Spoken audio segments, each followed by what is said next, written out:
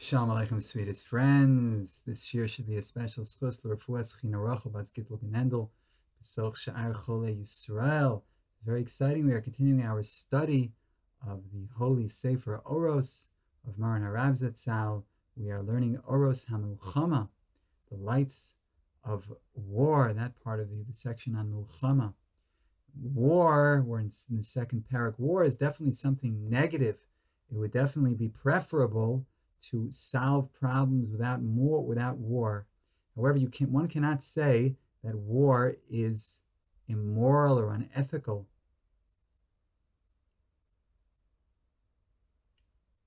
A person can't go to war, a Jew can't go to war and say that he's doing something wrong. We look in the Sefer Tanakh and we see that there were waging wars. Says the Rav, Anu mistaklim badorot rishonim. המסופרים בתורה, בנביאים ובכתובים, אותם הדורות שהיו עסוקים במלחמה, והם הגדולים שאנו מתייחסים עליהם בידידות וגדולת קודש. We see in the Torah that the great people were warriors. Avram Avinu went to war. Shimon and Levi, Caravan Shechem.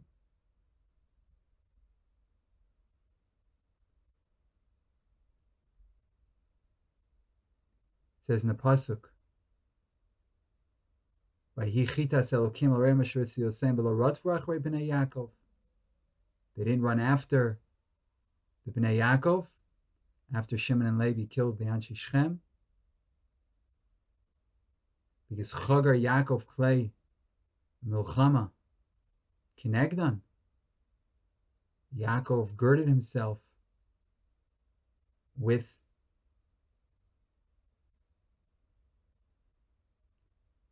utensils of war.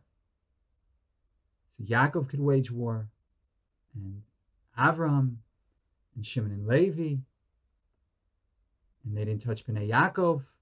They were afraid. Moshe Rabbeinu obviously led the Jews in war against Sichon and Og. Yoshua bin Nun obviously led them in war.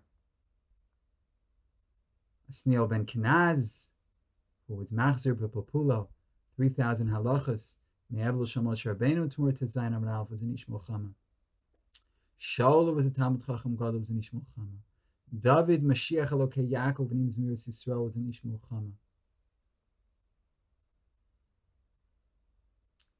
You see that the great people were Anshe Milchama. Even Nashim, Dvori, Yael.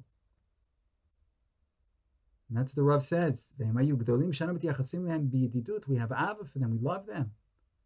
We have Cherdas Kodesh. We have Gdulas Kodesh. They were great people. They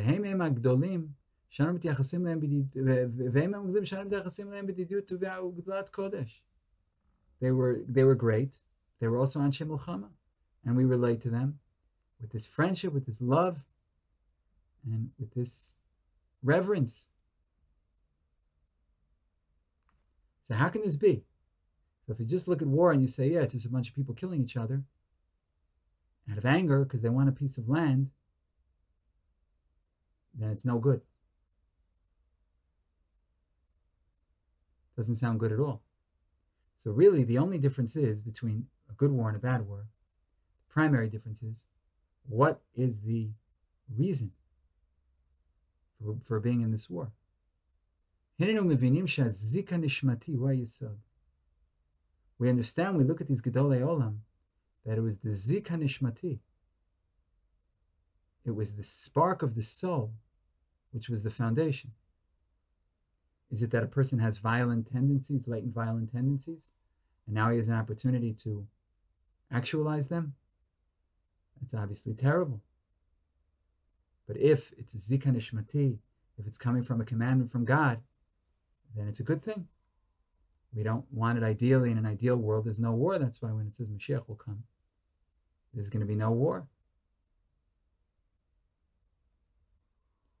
But in the meantime, there has to be Habala Hargacha, Hashkem Lahargo. Someone comes to kill you, you have to get him first. It says, Aru moneh charbo midam. Cursed is the one who prevents his sword from spilling blood. Yirmiyahu Mem Ches Yud. The point is not to kill for the sake of killing, chas v'shalom.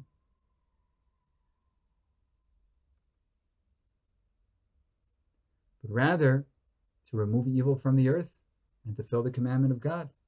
Oto ma'amad ha'olam shalach b'murutzato az שהייתה מלחמה כל כך נחוצה בו.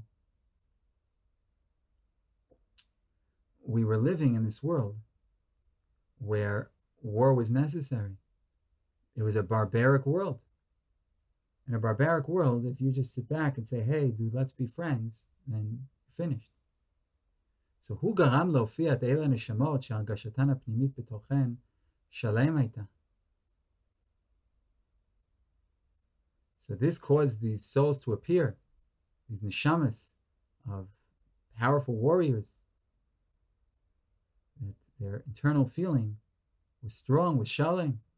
For them, Yitzia Milchama was a davar shalem. It was a good thing. It was something musari. It was ethical. It was good. It comes from the zika nishmati. Comes from the soul. Milchemet kiyum ha'umah. It wasn't that we were going to get booty or that people should praise us. It was that we should exist.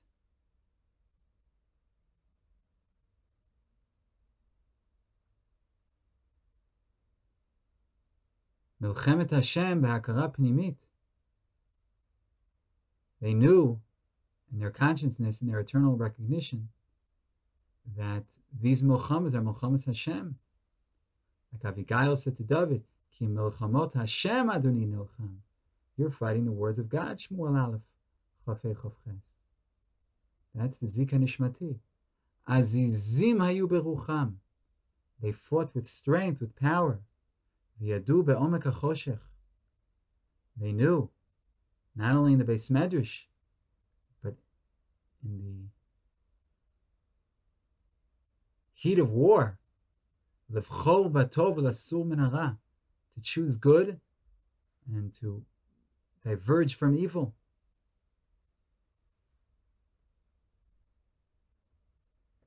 After the milchama of the 4 malachim against the 5, and Avram Avinu came to wage war, and Avram Avinu won. So Melech Sdom says to Avram Avinu, here, take the booty. What did Avram Avinu answer? Harimosi yadi el Hashem ki el elyon koine shemayim v'aretz im michut v'ad tzorech v'yimakach mikol hashelach. I'm not taking anything. Is that why I fought for money? I fought to fear for free loads?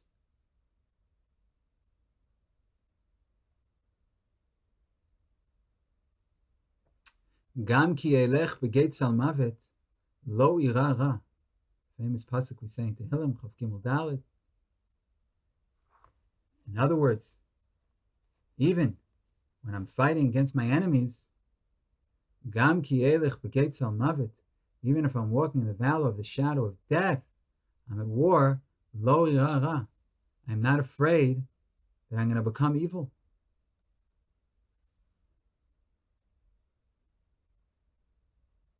There's a famous line of Ephraim Kishon, who's an Israeli humorist. So he said that Tzahal zeh tzava yachid ba'olam. Eretz Yisrael, he said like this, Eretz Yisrael, the Eretz ha'yichida ba'olam. Israel is the only country in the world. Shekol ben adam hu chayal, v'kol chayal hu ben adam. Every person is a soldier, and every soldier is a mensch. Kol chayal hu ben. It's not true that kol ben adam hu chayal, and it's also not true that kol chayal hu ben adam. But generally speaking, we're much more merciful than the enemy, and most soldiers would prefer not to fight, the vast majority of them. We just have to protect ourselves. But I'm not worried. A person knows that he's fighting the wars of God, and he's not going to turn evil. When we look at these great people,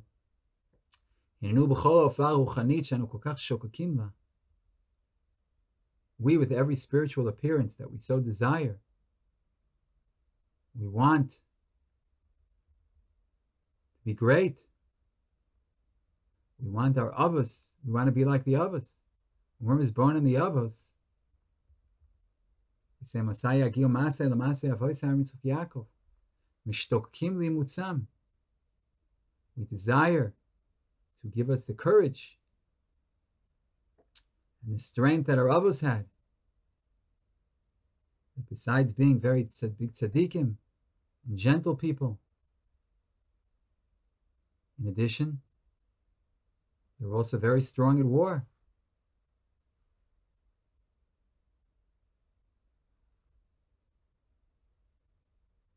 Midam chalalim mechelev giborim keshet Yonatan lo nasog achor v'cherev Shaul lo tashuv rekam. Shmuel Bet, Perak Aleph, Pasuk Chav Beis.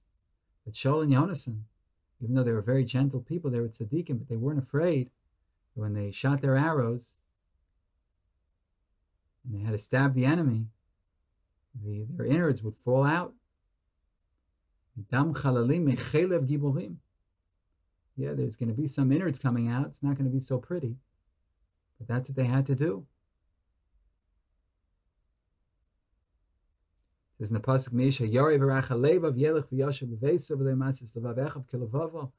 that a person who's soft of heart should go home. Not because he's afraid of the enemy, he's afraid of hurting them. At war, you have to be a man. It's about David HaMelech, he's called Adino Eitzani, Shmuel Beis, Perek Chav Gimel, Pasuk Ches. Chazal say that when he was in Beis Medrash, he was Osek B'Torah. He was soft and gentle, like a worm. Then when he got out to war, he was strong like a tree. He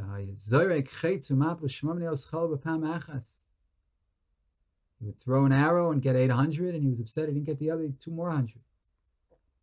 As Chazal are telling us that David was a very, very powerful warrior. So we desire this also. The koach hachaim hachatuv hagavush heitan ve'amutzak sheshachan b'kirban mitoch tshukat zo kochenu ruchani mitametz v'koach gvuratenu mitaden. As when we want to be like our avos, so on one hand we become stronger, but we also become more gentle. Because again, we realize what the mania is. What's our objective? What's our motivation? Our motivation isn't to hurt, and our motivation is to kill. Our motivation is to fill Ratzon Hashem.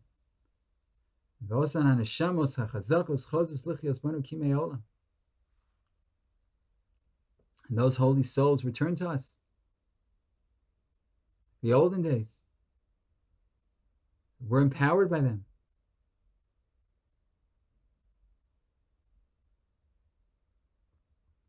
So we learned in this keta that